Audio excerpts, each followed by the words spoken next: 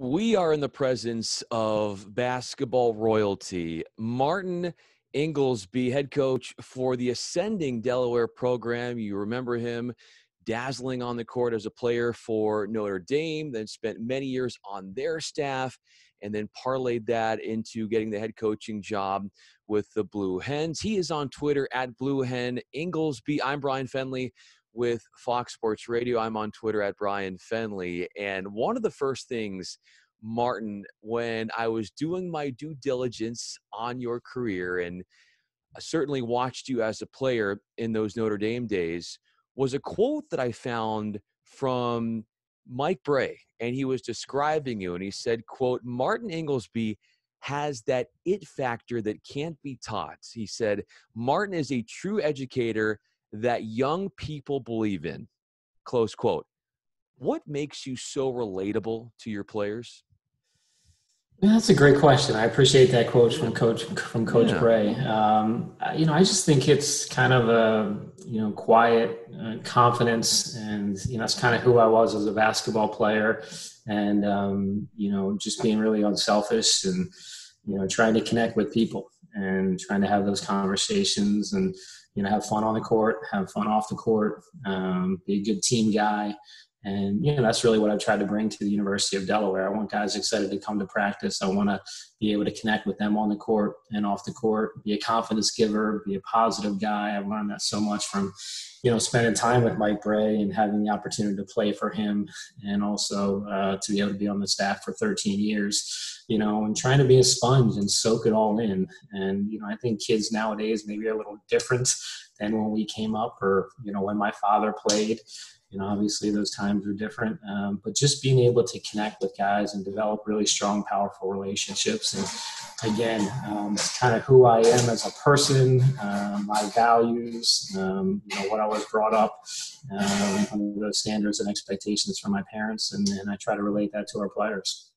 Your players, from what I've learned from you, and certainly hearing how you described your ability to teach them and get your points across, it's fascinating to hear how, like you said, the mind of a player today is different, and how you have to adjust the way you teach them and coach them in a way to get the most out of them.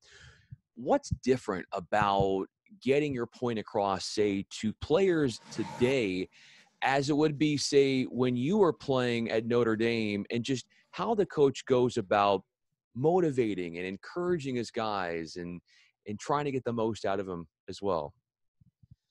Well, I mean, it's not a dictatorship. I think something that I learned from Coach Bray, and I grew up in a basketball family. My dad was my high school coach, I think, ever since I could remember, and we always had really strong, powerful discussions, and it was always a two-way street.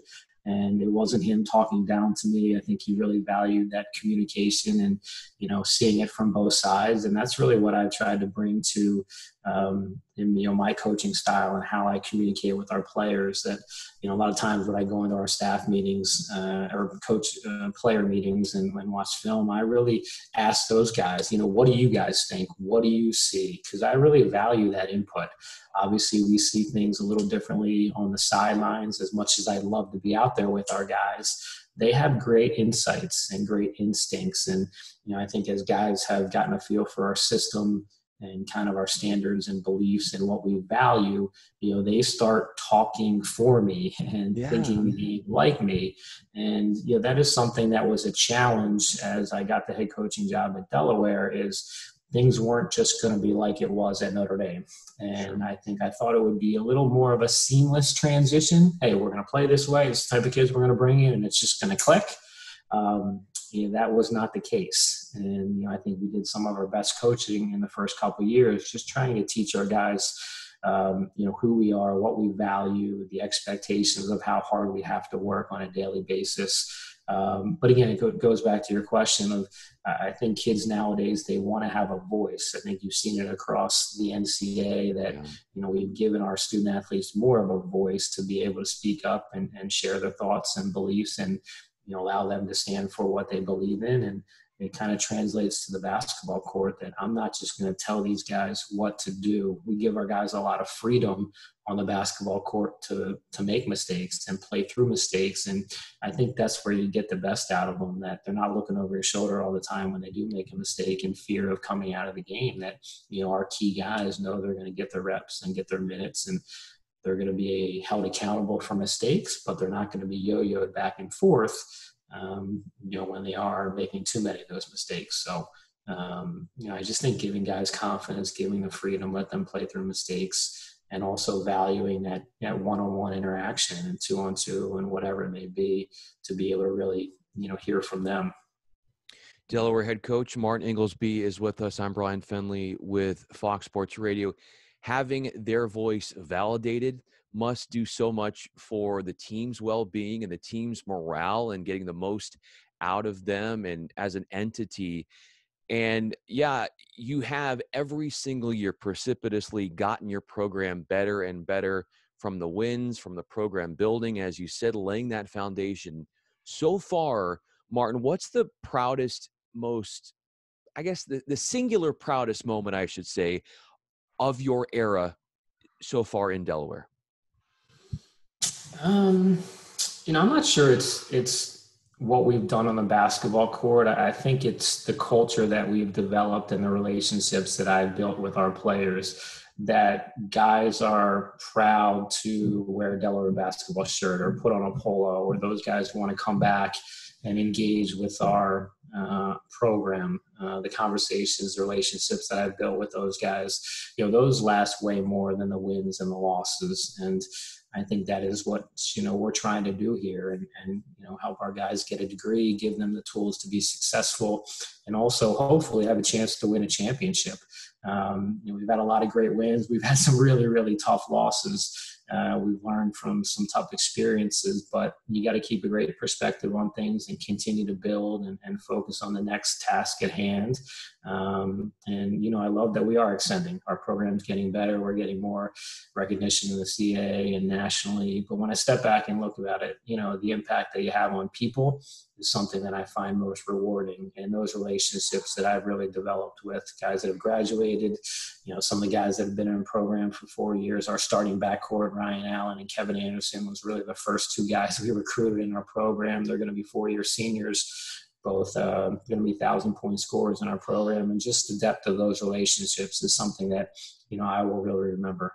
I want to touch on those guys in just a moment. You did bring up that, yes, Notre Dame has more resources than Delaware, but what is something that Delaware has that can offer to a player that no other program can?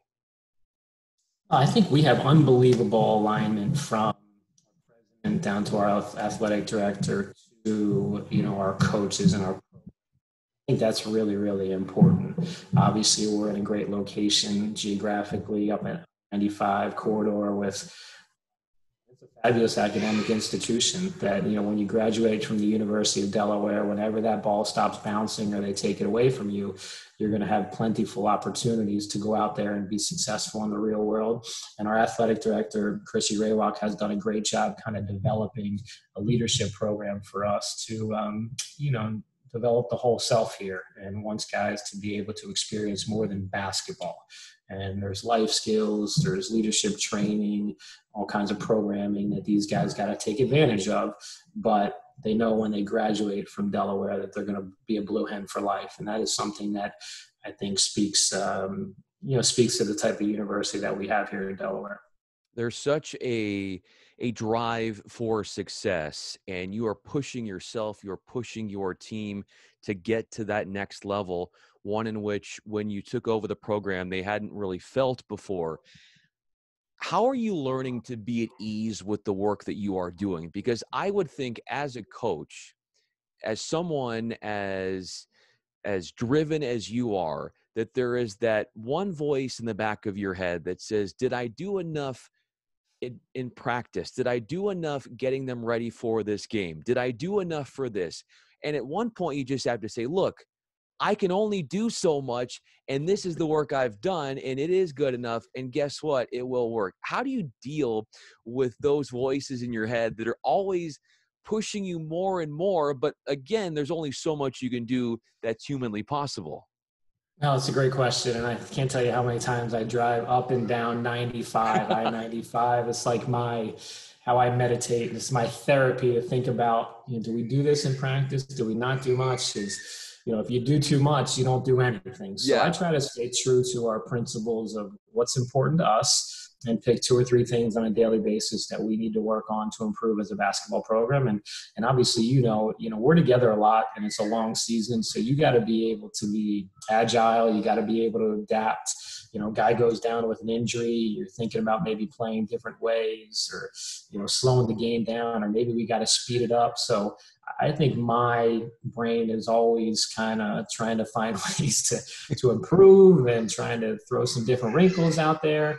But again, stay true to what we do. And if we have a tough loss, get back to work the next day and have a couple teachable moments to improve, to be better moving forward. So, I feel I've grown as a leader, as a communicator. I still have a long way to go. I'm in a lot better place today than I was when I first got the job.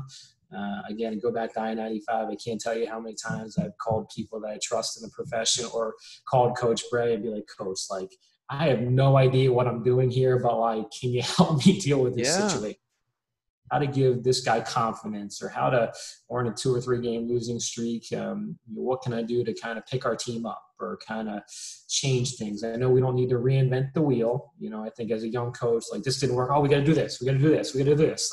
You cannot do that. And you got to pick 1 or 2 things that we can work on the defensive end, or maybe look at a different strategy offensively or a different entry, but, continue to focus on those good habits on a daily basis.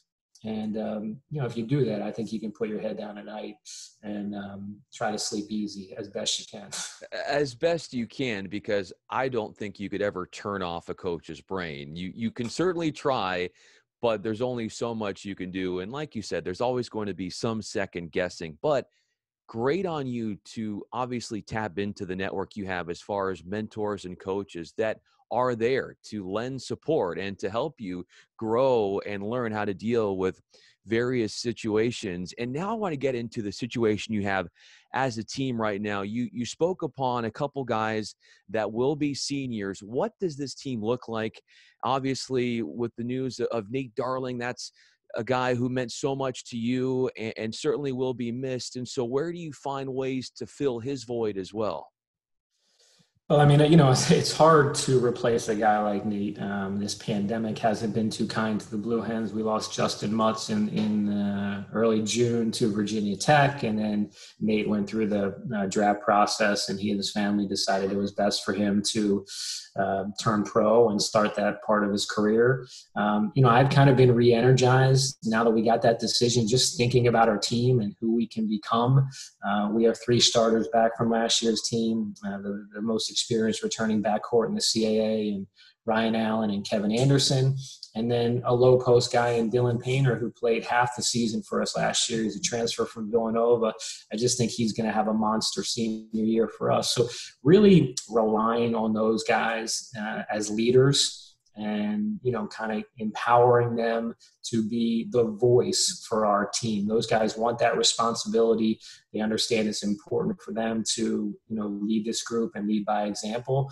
And as we know, I was a captain at Notre Dame my senior year. It's taxing, and it's not just worrying about myself individually. It's trying to find ways to help the team grow and be better and have that responsibility on your shoulders. And that's where I have to try to pull that out of those guys even more than what they were doing last year. Each of them has a different way of communicating and having that voice, but collectively as a group, we're going to go as far as those guys take us.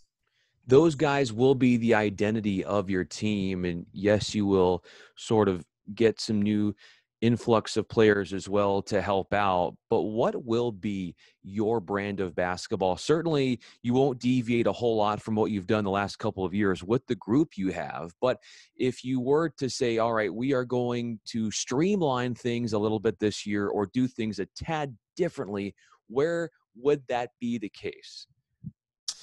I think we're going to stay true to who we are on the offensive end, with our motion offense and our principles and just being unselfish and unpredictable and really valuing guys being able to read and react and share the basketball.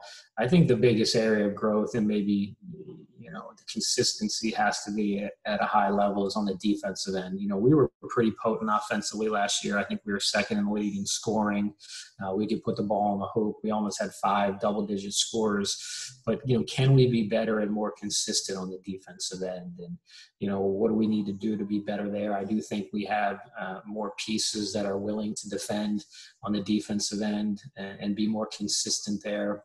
It's got to be by committee on the defensive backboard. But I think as we get back to work in September, really focusing on, our principles and our habits on the defensive end and really setting those standards to build on moving forward. We have not been as consistent. We have not been as good on the defensive end. But I do think this group has some interchangeable pieces where we can be more together, more cohesive, a better unit on the defensive end. And I think that will help us. Have you had a chance before September to get the whole team together? Have you been able to kind of squeeze in some workouts? Because if so, I'm sure they were sparing, and it must be such a relief now to finally get guys on the court and get back to playing the game you love, when for so many weeks we were wondering when we could all, unite as far as teams and players and getting basketball started up again. Yeah, I joked with our beat writer the other day. I said I felt the first day on July 20th when we were out on the court with a couple of our guys. It was like Christmas morning when you're 6 years old. Those guys were so excited. They're smiling. Now, you can't see the smiles as much as you used to when guys are wearing masks. But, July 20th was the first day we were able to get out with our guys. They allowed us to have 2 coaches and up to 5 players. And, I just want to give credit to, the health advisory committee and the doctors and the trainers here at Delaware for all the procedures and protocol they had in place. They did a fabulous job to kind of re-enter our student athletes back to campus. But it was fabulous. I think for all of our mental health and psyche, just to be able to be on the court with our guys. And it wasn't necessarily, we're going to run this play or we're going to do that. It's more just guys having a ball in their hands, working on their fundamentals, and just being able to connect with them. As you know, like our sport, it's such relationship based, and getting to know guys and helping them grow as men. And to not have that for so long was really hard. It was a heck of a challenge to, send guys home in mid-March and then, hey, we'll see you in 2 weeks. And then all of a sudden we'll see you in a month. We'll see you and the news kept getting worse. Just trying to keep those guys upbeat and positive, lead with optimism.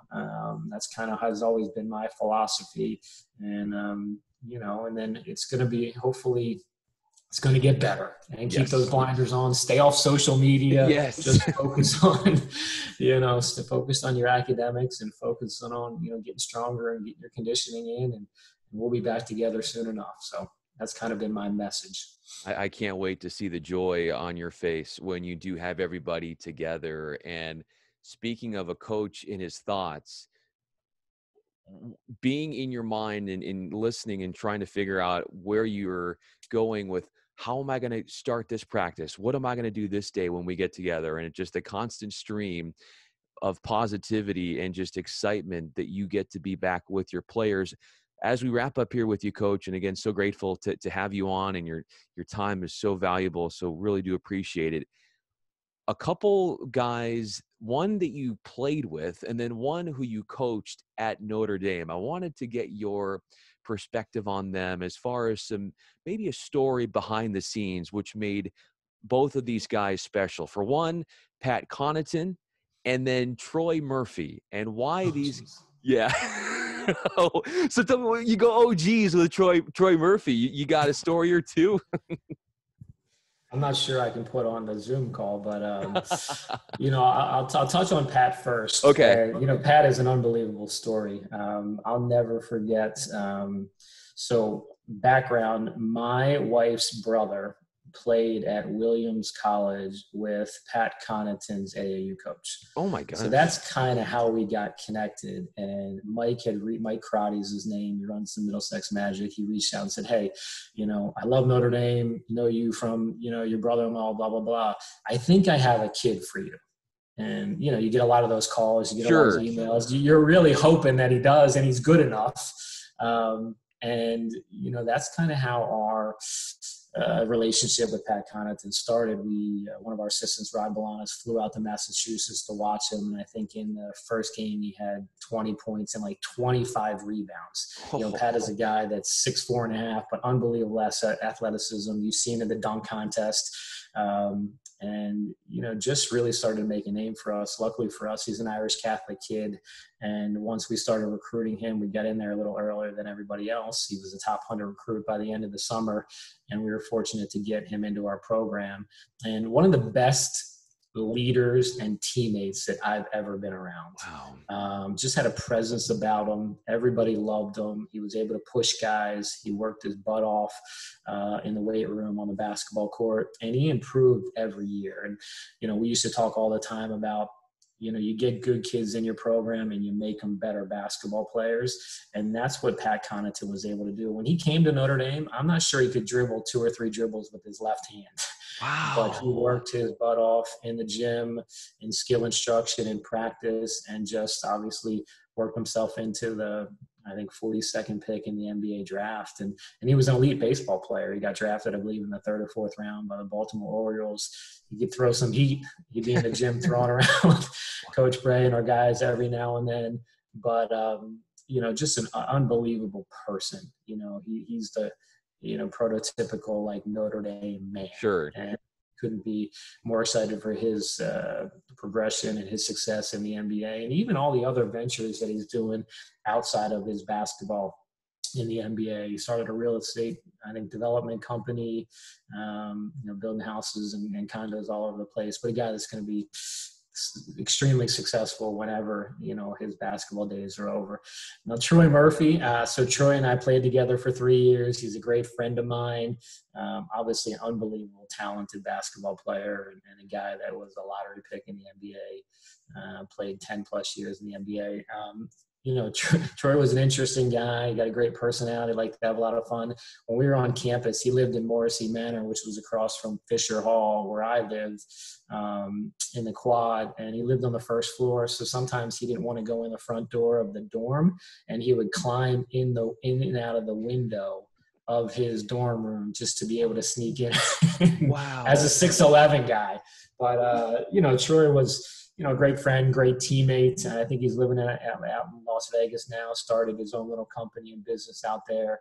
But he was a character. He liked to have a lot of fun. And I can only imagine him in the days of social media now. He would have a very strong presence and voice. But he's a really, really good guy, great teammate. One of the best players I ever played with. Last question for you. If I were to ask him, hey, tell me about this Martin guy, how would he turn it around and describe you when you were with him at school? I was a great friend because I was the one that would get him the ball all the time. All I do is we'd run plays, I throw it to him and get out of the way. Yeah. But, Troy and I, we had a great relationship. Again, I was the point guard on that team. I had to keep a lot of guys happy. We had 2 first-round picks in Ryan Humphrey and Troy Murphy. Matt Carroll played in the NBA. We had a really, really good team. I think a guy that great teammate, worked hard. We had a lot of fun off the court together. He used to call me Moose. That was my nickname back in the day at Notre Dame. Still is a little bit today.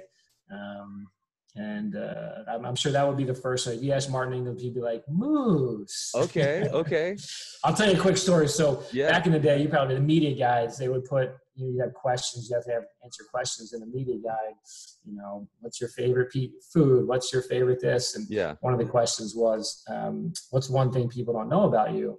And my response was, I hate being called Marty.